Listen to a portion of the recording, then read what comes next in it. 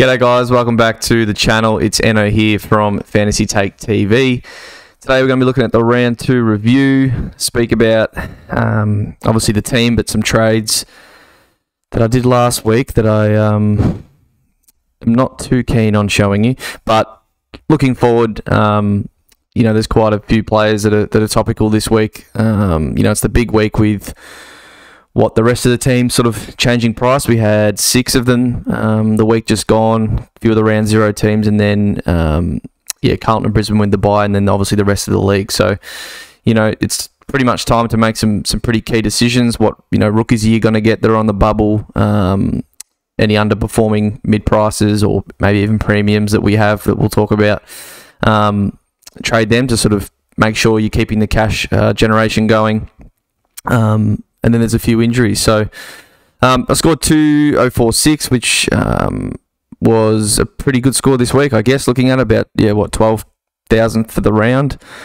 But that basically halved my rank. So I was sitting about 73,000th last week after round 1, which I think is maybe the lowest I can even remember.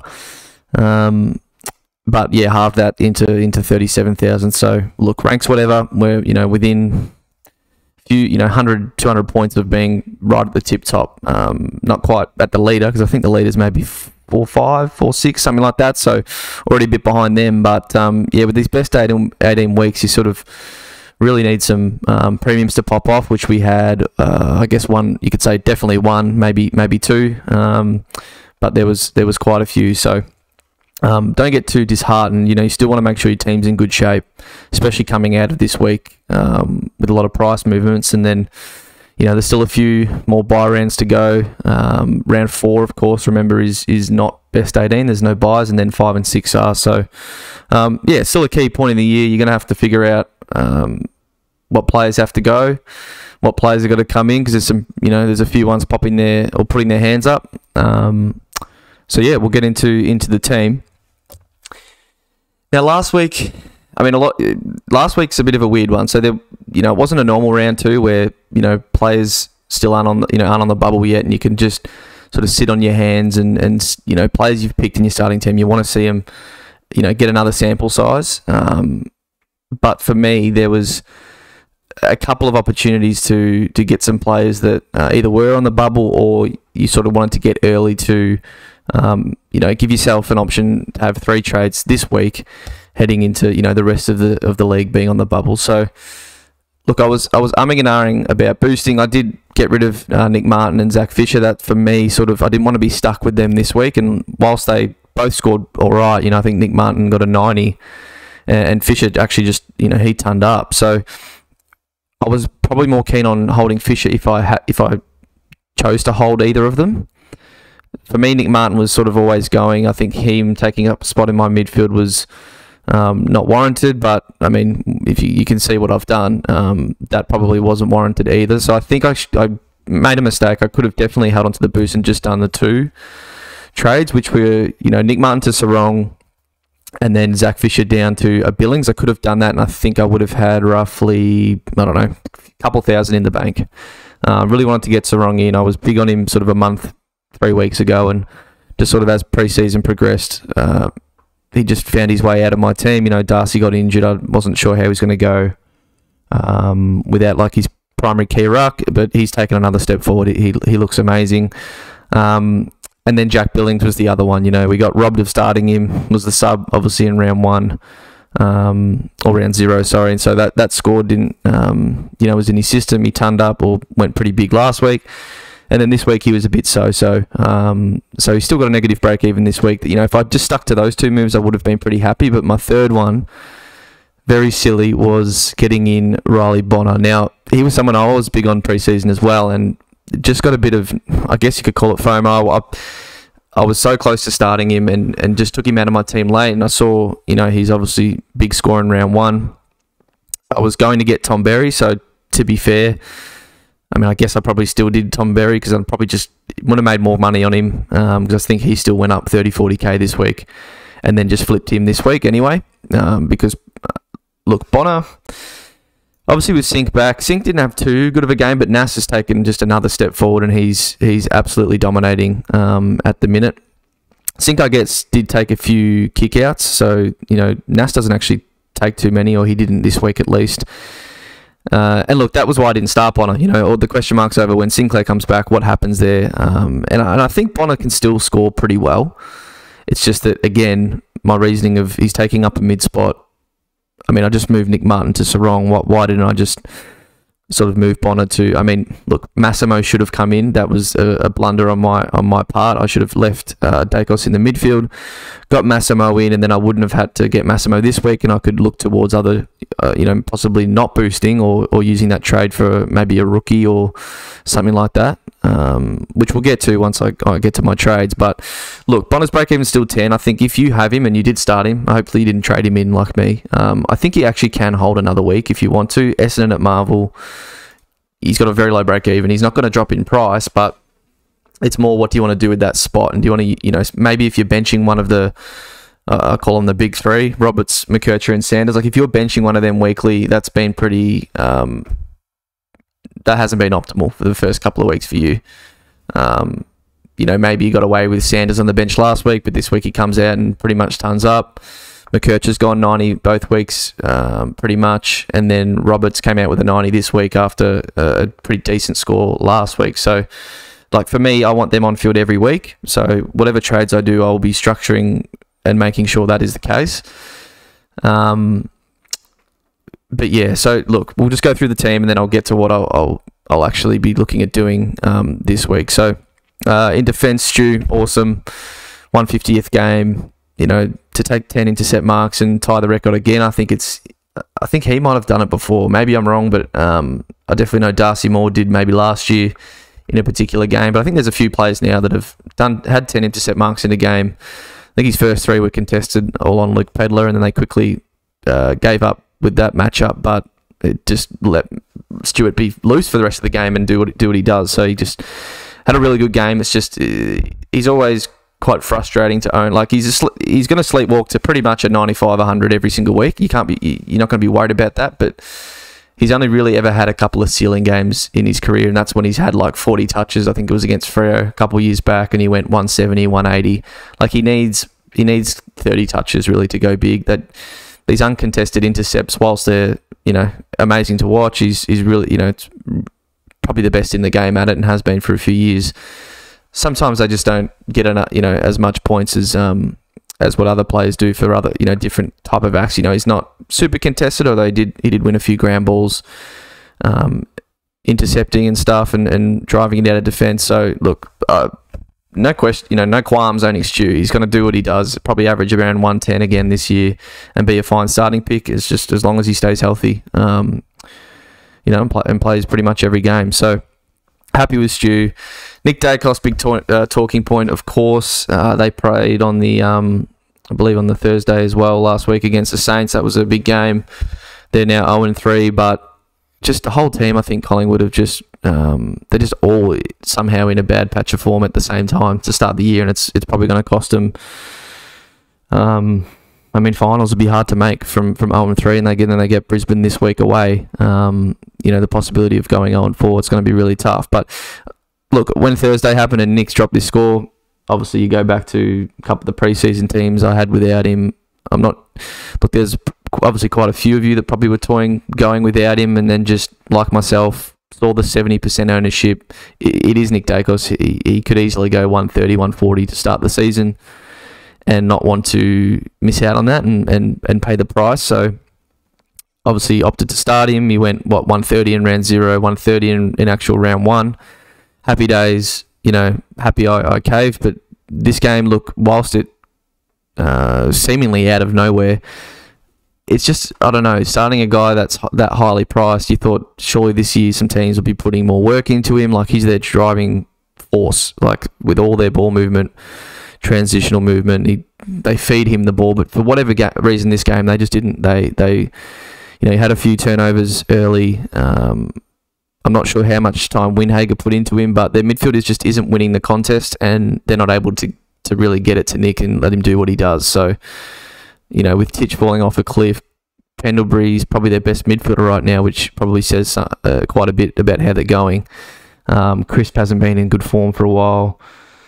you know, it's just hard for Nick to dominate. He's not a ball winner, so he's not, you know, he'll get loose balls in dispute, but he won't win his own ball at the coalface. So he needs those guys to be doing, you know, to be in good form and doing that for him, so he can use his one of the best kicking skills we've probably seen from a player at least his age ever. So at that stage on Thursday, what I'm getting at, he was probably 90% of his way out of my team, you know, with Brizzy away coming up. I know he went big on him last year. People will say that, but Collingwood weren't in this type of form. You know, they were on top of the ground, beating everyone, you know, pretty much every week. Whereas I can see, look, Brizzy aren't in the greatest form either, and you can also say that. But, you know, even if he went 100 up in Brizzy, then he possibly would have a tag game against Hawthorn and then the bye. I thought probably 90% of his way out of my team.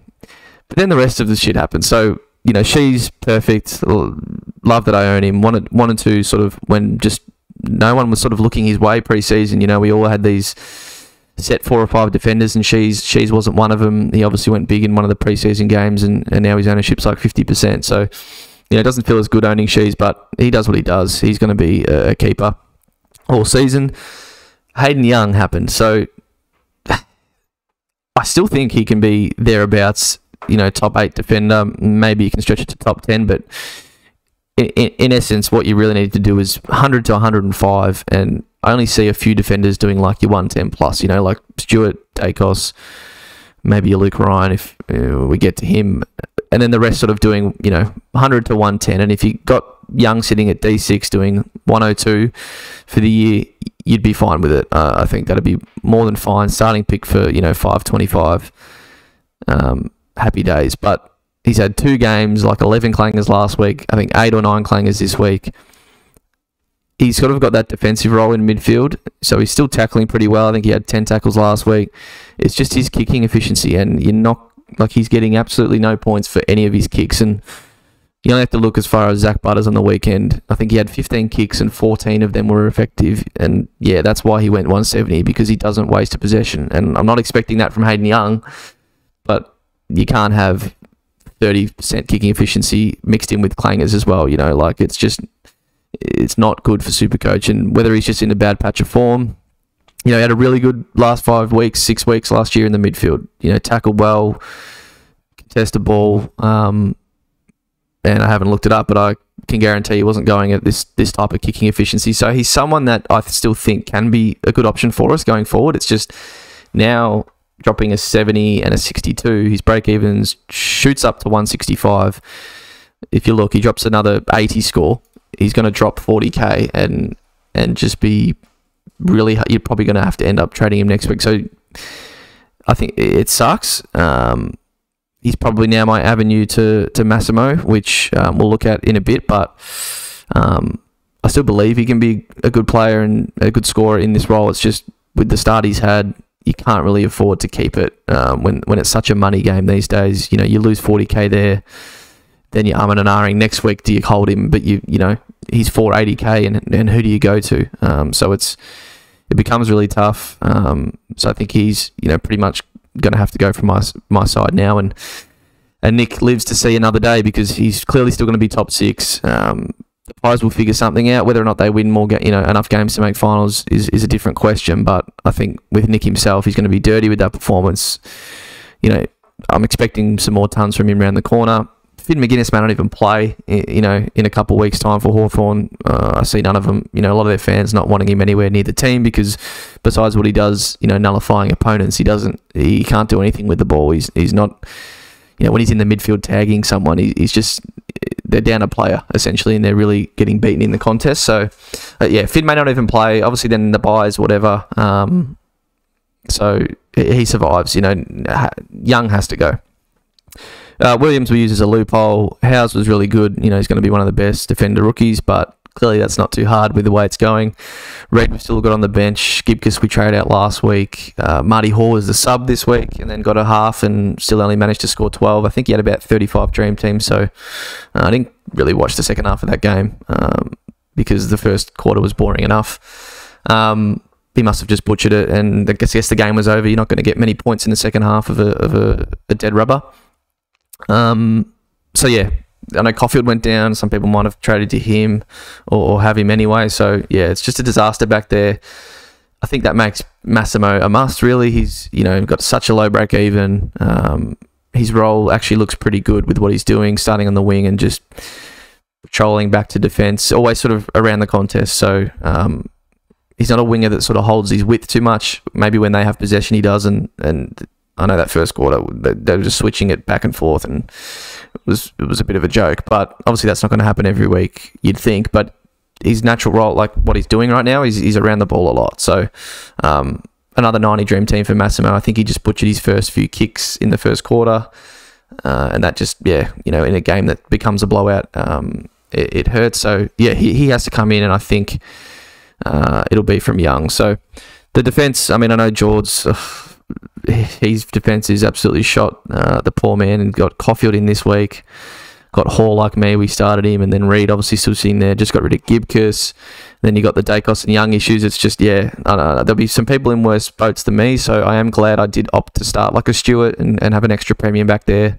Just makes it a bit easier going forward.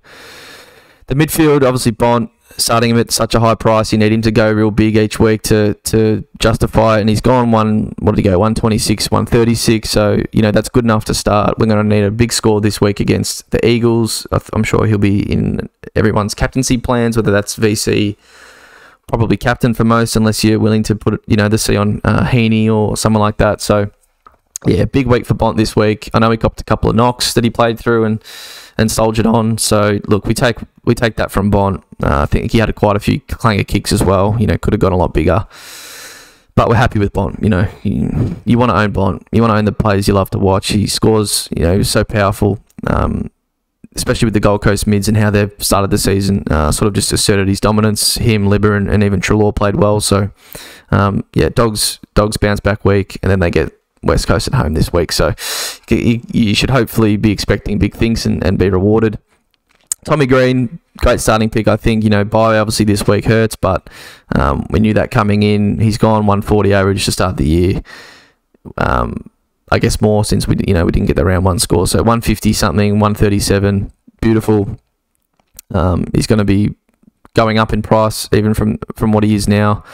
And I just think his role's just insane. He plays 90% of the game and 100% midfield when he's on the ground, and he's just a machine. So, yeah, love owning Tommy Green. Will be a heavy captain option most weeks after the bye. So, yeah, love having Tommy Green.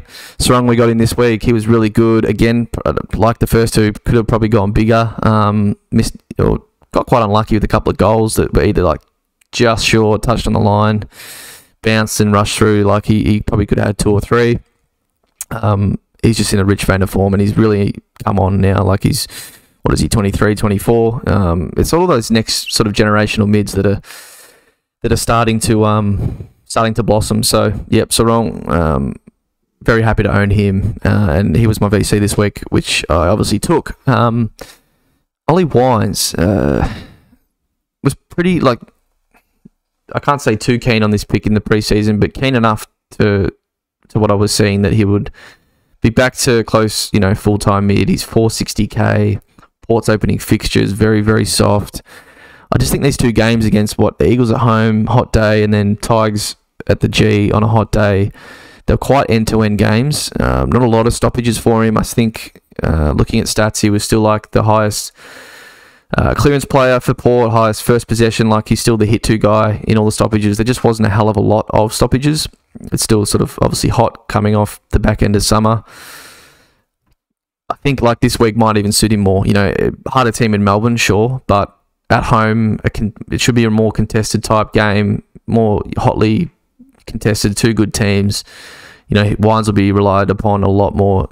Butters and Rosie were just doing whatever they want, roaming free. Captain anyone against our midfield, please, every week if you have someone, because just what we've got rolling through there right now is no synergy. There's barely any defence. They can't win a clearance, centre clearance. It's very, very poor stuff from the Tigers right now. So, look, he didn't do a whole lot, and he basically turned up 99. And I think any other year you'd be happy with this, and you'd be keeping it for a lot longer. And I think I still will.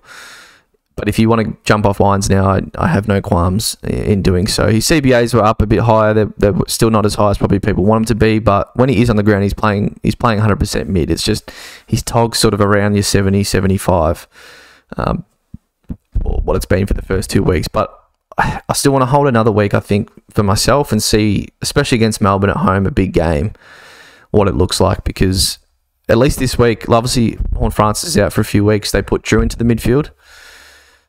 But they actually took away a bit of like Mead and other guys that were getting more, playing more midfield time in round one against West Coast, because obviously Tigers are not great, but they're a bit better team, and obviously it was a bit of a back and forth for at least a half. So yeah, I want to see what happens this week, and then after that, if it's still looking poor or not as good as we want, he's someone you can move on. But if you want to do it this week, more than fine. Bonner, we've already talked about. I'm probably trading him. It was just a terrible blunder on my part. My other option was going, at least not boosting and having, a bit of money in the bank, or probably would have ended up going Tom Berry. And that obviously backfired. I mean, it's a low-risk move. You still got 40k out of him or whatever. His break-even was so low, but he only scored a 20, and I think a lot of people I've seen in the Discord that went that way are looking at trading him straight back out. So essentially, that's what I'm going to be doing with Bonner. And in hindsight, it's a worse move because I didn't make any money off him. So if you do own him and maybe you'd started him, you want to see one more game against Essendon at Marvel. Again, I think he's like Wines. You can probably hold and see. He did have a couple really good patches as far as scoring points, but the rest of the game was absolutely horrible. A couple of terrible clangers, and I'm not super certain on his job security, to be honest, at this point anyway. So very poor trade from me. Boost down already, and he'd probably be leaving my team again this week with another boost. The big three spoke about. Darcy Wilson was good. I think he's just going to be about that 60 average rookie. He might have some poorer games, but I think there's chances for him to have some decently big ones too. Just playing that outside role, it's hard to know week to week. So I don't think I'd be wanting him locked on my field every single week, but he's someone that you can maybe loop or I think you can field him. It's just you might cop a poor score at some point, but the Saints are in good form right now, so it might not be that bad. Carroll comes back this week, and then Jai Clark was better. It was hard to be much worse than what he was the first week, but not as many clangers, or only a couple. There's obviously more mid-time with Atkins being a late out and Bruin being out, at team sheet. So Parfitt came in, played a bit of midfield. I think Blitzarves played a bit of ruck and ruck rover as well, because Stanley was out injured for a little bit of that game, and then Mark O'Connor played it a little bit too. So I think Tanner's back this week. Atkins, I'm not really sure if he is. I'm not sure why he was out in the first place. Someone might be able to tell me, but look, Clark, I think if he's your worst rookie, he's one you can move on. But he gets Hawthorn this week, and as much they've been struggling big time in the midfield, he probably still has a role in there. He's one you can hold and give one more week to as well, I think. So I think for me, he'll be staying for now, but we're looking ahead to like Sam Darcy. He looked really good this week, first game.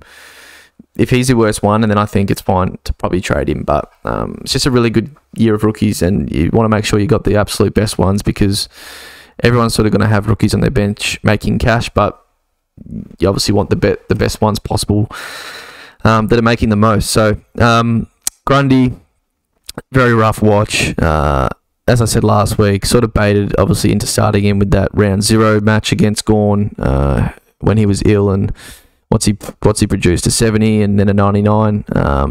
It's not great. His break even's up to I think 110, 112 now.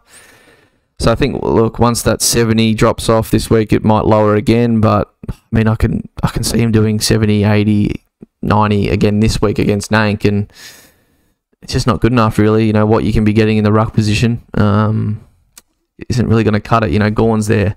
English is going to go probably berserk the next few weeks.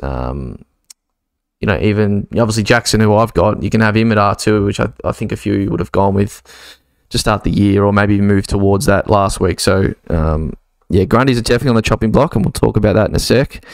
And then Rowan probably had his worst game I've seen him play in a while. Like, he was comfortably beaten in the ruck. He was awful, with some of his possessions. And he still managed to go 106. So I think that's probably a positive sign for Rowan, that we get such a poor game.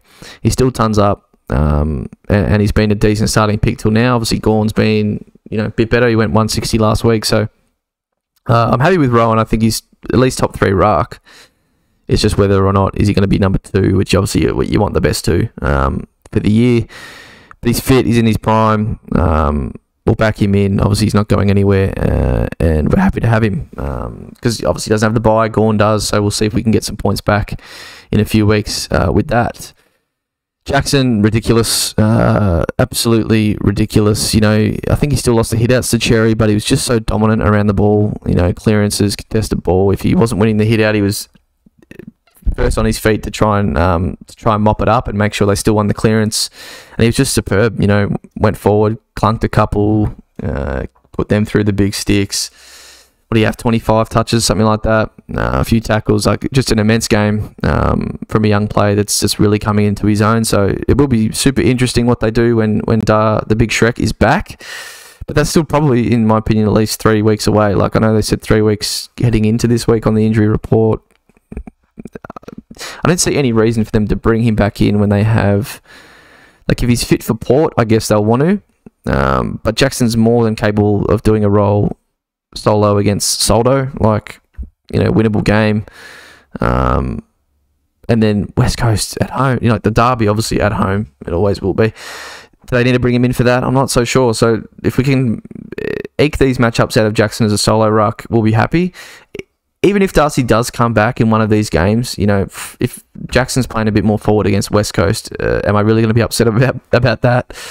Dogs' backline's kind of iffy as well. Tigs are decimated. I mean, we'll probably have a couple back by then, but it'll probably only be Tyler Young. Gibca's still out for the season. So Jackson might be a watch longer than I anticipated picking him. And now with a 19 break even, he's going to make a ton of money. Very, very happy we opted to go with him. And I get everyone's, who didn't, their question marks with doing so. But I just thought, in the forward line, a solo ruck, we saw what he did at the end of last year, albeit he did have a lot of soft matchups, but he's just come on, he's improved again. Him and Sarong have improved again. They're still young players coming into their prime, and they just look very, very good at the moment. And yes, they did play North, I understand. But the way Adelaide's going, George is telling me it could be another good matchup for him this week. Isaac, I mean, look, if you saw him after the round 0 game at about a quarter and a half in, and I get the burn man, mantra. Oh, he's burnt me this many times, this year, that year, whatever. It looks different, and I could see that from that first game before SuperCoach even started, and I had to pick him on the back of that, and we've got pretty much 2 130s out of him, and he hasn't even played Richmond or West Coast yet. So look, if you didn't go for him last week and jump on him, it becomes a question again, do you still do it now with 2 games before the bye? And to be honest, I probably still would, because there's definitely, like, he's gone 130 with like 1 goal, 2 goals. I think, like, there's chances he kicks a bag against us, West Coast. Gold Coast is at home. I wouldn't put it past him. Hawks, like, it's really going to be hard to watch for longer if you don't own him. But I know how hard it is to not be stubborn and then force him in even after he's obviously had a price rise and he's now 545k. So yeah, look, Isaac in immense form, great to watch, and very happy to own him. Jordan sort of just works his way to these types of scores every week, I think, and that's why I always sort of was keen on having him, because whilst you might not notice him enough, he just does the right things. He doesn't really waste it. He gets a few tackles here and there, a few contested possessions. He had a couple of lovely, works up and down the ground, got on the end of one, either score assist or, obviously that last goal he kicked was incredible, really good finish. So yeah, loving having Jordan. We get the next 2 matchups obviously, and hopefully he can get to, push towards 400k, and then it's going to be a decision, do we cash that out then at the buy? And I think most likely yes. But he would have ended up a really good pick for us from that point, starting at 270-ish K. If he gets to 400 with some good scores on field for us, I'll be more than happy to cash that in. It's just going to be a hard question. Say he does go very, very big just before his buy. Do you want to milk more cash out of him post buy? It'll be a big call. Billings we spoke about before. Obviously, he's got such a low break even. It was 5 heading into this week, and because the sub score has come off, it's now negative. Negative 34. So look, 60s get him. To maybe 330, 330k, something like that. He would have made us 70, 80k if that's all he can produce. So we are hoping that he can push on and get another decent score like he did 2 weeks ago. It might be not a failed trade in, but maybe a wasted trade in if he isn't able to do that. And they do have the double Adelaide fixture where they've got Port this week. And then I assume they'll probably stick around, and they've got Adelaide in gather round the week after. So we'll see. He is someone that, forward sort of, obviously mid spots are very valuable, but forward spots are becoming quite valuable too, especially with the rookies that you want to own that are making really good cash. Like Darcy's going to have to come in somewhere. He's forward only. Dempsey's forward only. Cadman, got to hold Cadman now. He just went berserk.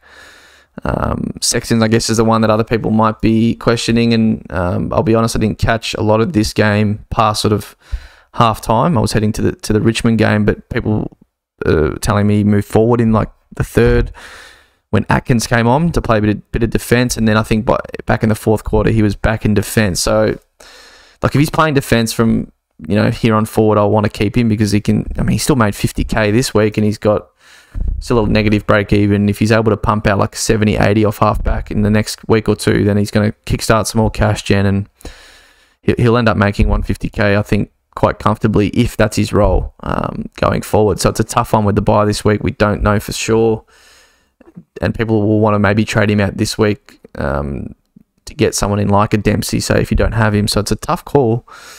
I think I'm still keen to probably hold on to him for now. Dempsey, look, it's just always what happens. I fielded Cadman last week and benched Dempsey, who goes 96. Then I go, let's try to get Dempsey's points this week. I was always keen on, if I'm starting Cadman, to field him, and it's just a blunder not sticking with it, because like I know he's a key forward, and you go, like if he scored a 30, who cares? Then my next 59 or 60 score that that we're all around the mark just comes on, and you don't really take much of a hit.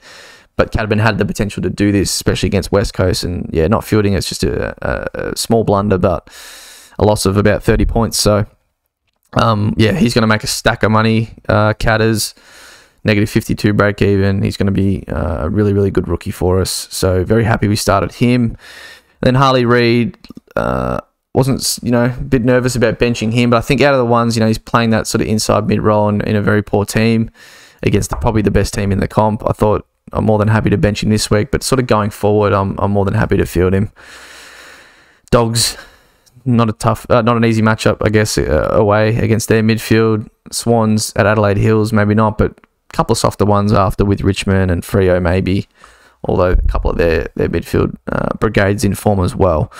Enough talking for me. Let's get to the trades and wrap it up. So big question, obviously, Dacos and Young.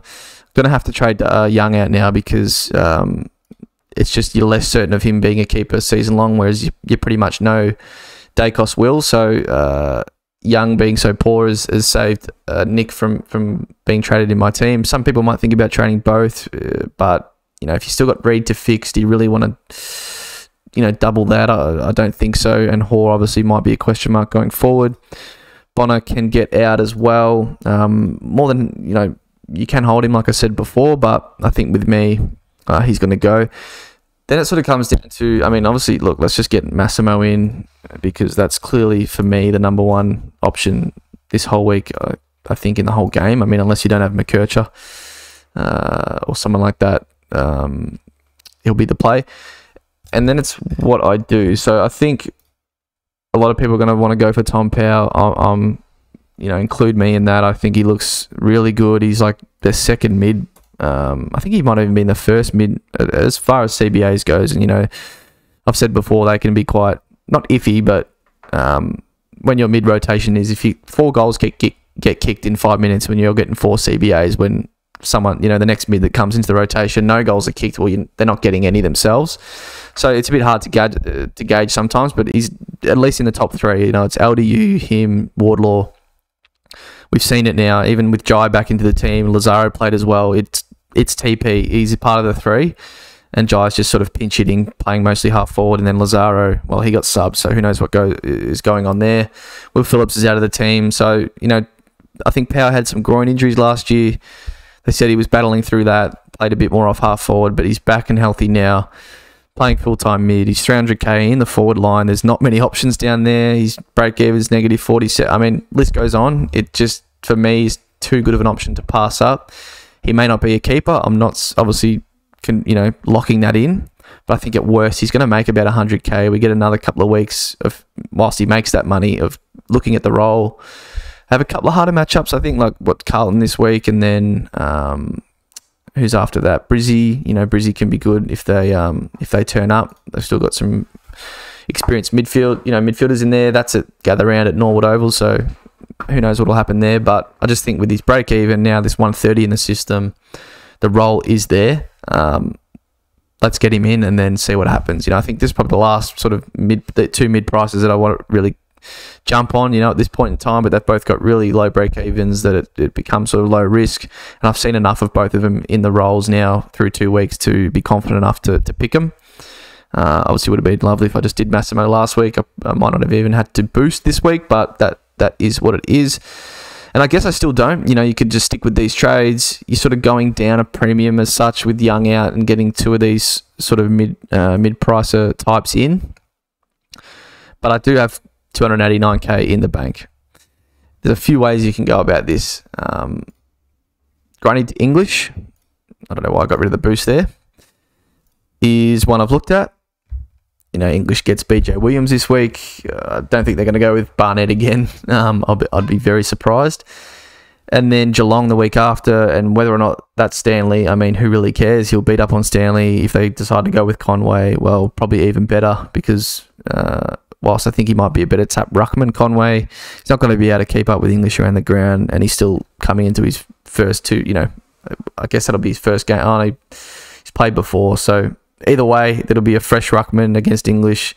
He'll have his way with him. It is an option, but there's just something doesn't sit right with me trading in a 715k player that, hasn't moved price yet. His break-even's 150, and look, by all means, you'll probably hit it this week. But it just doesn't sit well with me. And not everyone will have this option, so it was either that or I was toying with just putting it on Wines' head and getting Butters, who I was really keen on as well in pre-season. He started like a house on fire. He's going to skyrocket in price.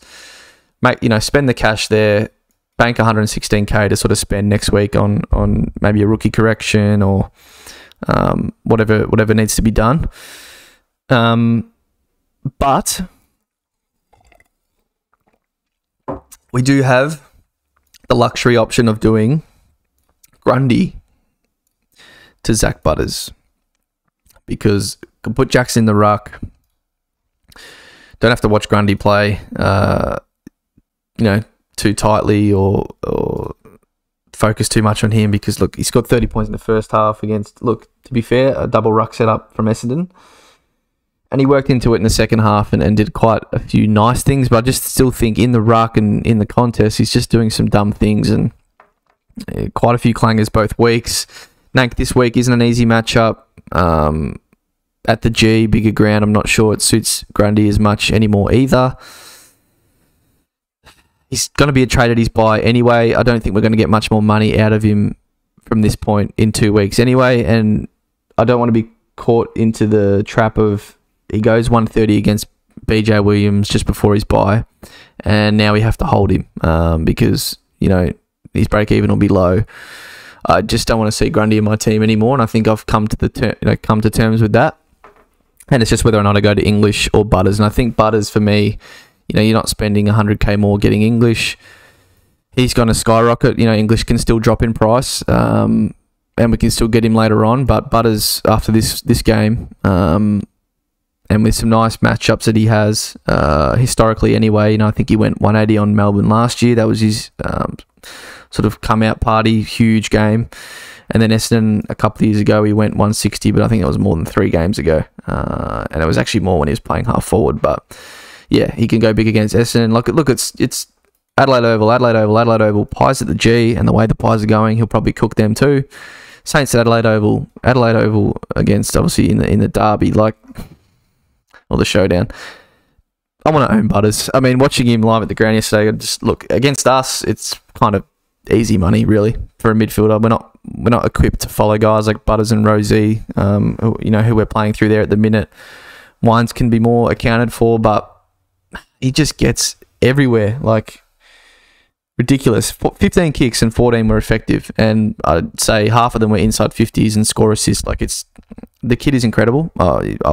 He is, honestly, probably since last year, top 5 player in the comp for his skill set.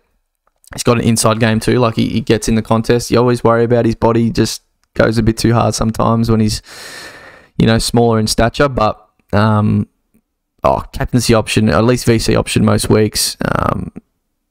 And we get towards this midfield that I was so close to starting. Not all 4, but at least 3 of them, and now moving towards 4 of them. It does seem pretty nice. And then we have 150k in the bank. Would be set up like this.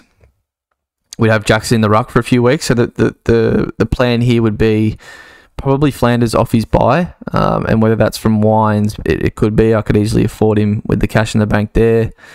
Flanders, I mean, to me, is still going to be F1, I think. It might be Heaney if he keeps this up, or at least a role for the year. I think it would be him in that case, but Flanders, F2 at worst from here. And his break-evens now still 69. He went up 30k. So, GWS off the bye isn't great, but, even if he's tons up, he's going up a little bit more. You could maybe wait a week on that and then get him for Hawthorn, because Hawthorn, Sydney 2 weeks after that, North 2 weeks after that, Geelong, not a great midfield. It's going to be really good for Flanders, I think. And he's just a lock to be a keeper forward. So, people who started him, fair enough. I just didn't want to start too many buy plays, and Green was where I set it on, just going for the 1 this week. We probably put the emergency on, I think, Williams and Carroll. So they play pretty early in the week, the Good Friday game. And say Williams gets injured or scores poorly, and we find out Hall isn't the sub, which he shouldn't be, I think, with May and Lever out, or at least May out for 1. He may be a dead rookie in a couple of weeks' time again anyway. But yeah, so if Williams doesn't go too great, we can do that. And then if Carroll doesn't go too great, we can just leave the big 3 on field, So that's sort of where we're sitting. VC and C, maybe Sarong against Adelaide, and then into Bond. I mean, you can't pass that up. So if Carroll goes well, we just leave Tommy Green on here and take his score. Otherwise, Woodfield, it might be a tough choice between Wilson and Clark, because Wilson might have a nice game at Marvel against the Dons, but then Clark in the guts against Hawthorn. I'd probably opt for Wilson, just if that was the case. And then down here we don't have any choices. Marshall and Jackson. Forward line looks like this. Billings, is obviously a close watch going forward. Cadman will be holding, and Sexton is also a close watch. So, with Sam Darcy having to come in next week, the big watch for me will be not whether he's coming in, it'll be who is going out, because, tunning up in your first game, his break-even's negative 61 already. He's going to make a stack of cash. He looked super good on the weekend. It's unfortunate that we don't have him this week against West Coast, because that could be another massive score. Would I go early if you had the luxury, say you had not many problems? Would you go early on Darcy? I wouldn't boost for it, because you can see how that can go, how that can backfire. People who boosted in to bring Caulfield or something like that this week, it can really backfire on you if they get injured before they even make any money. So I wouldn't probably do that. But if you're just doing 2 trades or something and you were sitting really pretty, get Darcy this week, because he's probably going to have a banger score. So yeah, that's where the team sits, 150k in the bank. Whether we put that on Wines' head next week and get a Flanders, could even get another midfielder. But we might want to fix Reed as well. there's not really many options. That's the thing, looking at the defenders, now that we've got Massimo, there's not much on offer. Toby Pink's going to rise in price next week, so we'll miss that price rise. Do you get him when he's like 160k? I'm not so sure. Hopefully Warner's back. I'm really actually banking on this man being an option after, he had a horrible concussion. I think he's going to be out for 2 weeks for it. So hopefully he comes back the following week and looks good, and we can jump on him. Tommy Brown, I'm just not too sure about his job security, but he looked okay. I think that's only his second game or something. So maybe him, and then there's just not much else. Josh Draper's there, but 35, playing as a key defender. Don't love it. It's just not much. There's just not much. So Reed might have to stay for a while. We'll see if there's an opportunity where we can flip him to someone who's making cash, but he might just end up waiting till he comes back. He's out for like 3 to 5 or something like that. Yeah, round 6, round 8.